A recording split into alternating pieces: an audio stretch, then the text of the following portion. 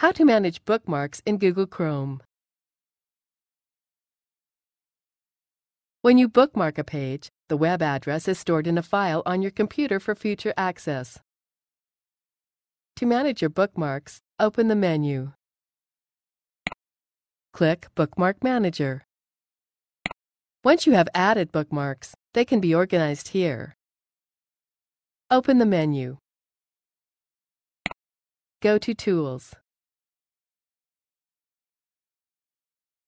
Click Always Show Bookmarks Bar. Now any pages we add to the Bookmarks Bar folder will show up here. Let's see how to bookmark a page. Type a URL in the address bar. Press the Enter key on your keyboard. On the page you want to bookmark, click this gray star. Notice the star has now turned yellow, indicating that this page has been bookmarked. Optionally, type a name for this bookmark, then choose the folder where this link should be stored. We want this link to show up in our Bookmarks bar. Click Done to close this prompt.